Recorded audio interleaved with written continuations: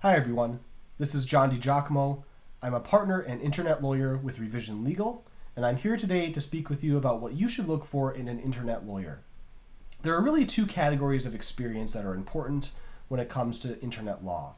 The first is understanding the actual law, and the second is being able to litigate that law in the state and federal courts around the country. So let's start with experience and knowledge of the law. The areas of law that an internet lawyer should be familiar with are areas such as trademark law, copyright law, cyber squatting and domain dispute law, e-commerce and commercial contracts, online defamation and reputation management, and corporate financing and governance, such as venture capital transactions or corporate formation. Additionally, internet lawyers should be able to litigate in the state and federal courts around the country.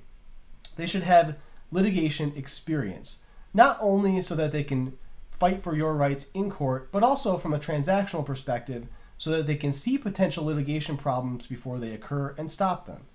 Here at Revision Legal, we have litigated cases in state and federal courts around the country, including in front of state Supreme Courts and state Court of Appeals, and in federal district courts around the country, and currently we are licensed in several federal district courts. Additionally, an internet lawyer should have experience in large commercial internet transactions.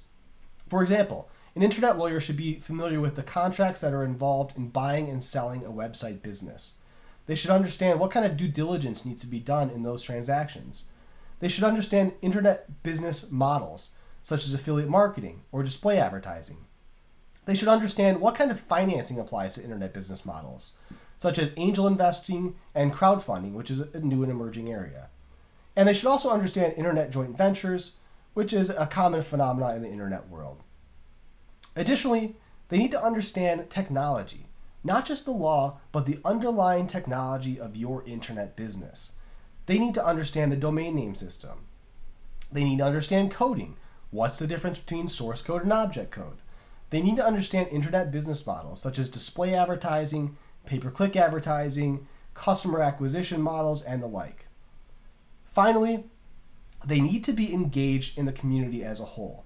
They need to be an active participant and a steward of the internet in and of itself.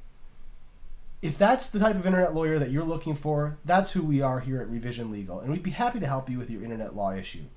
Feel free to contact us today at 855-4-REVISION, and thank you for watching.